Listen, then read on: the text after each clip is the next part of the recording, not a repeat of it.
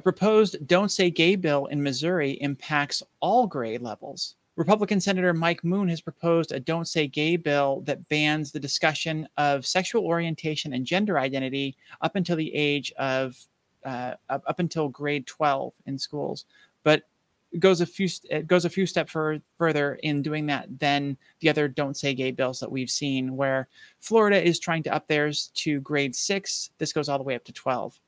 Moon's bill restricts classroom instruction on gender or sexual orientation to licensed mental health providers with parental permission. He calls it the Vulnerable Child Compassion and Protection Act, stating in it his belief that exposure creates confusion. There are some that would say that exposure creates confusion and an opportunity for explanation, for discussion, for teaching and for learning for the student. But that's something that they're afraid of. According to Senator Greg Razor, the chamber's only openly gay member, the policy Moon is trying to advance is, quote, the most disrespectful bill I've ever seen in my 7 years in this building.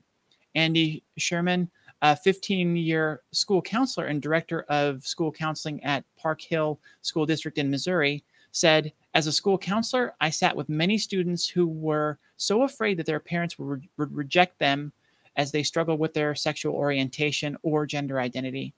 And that, quote, censoring what students can share with professionals will only endanger their lives and increase the risk that they will harm themselves, which is something we've seen over and over again. We've talked about it a lot on this show, that restricting access to care that people need, that medical professionals have proven through studies to be extremely beneficial and crucial to the mental health and stability of these individuals.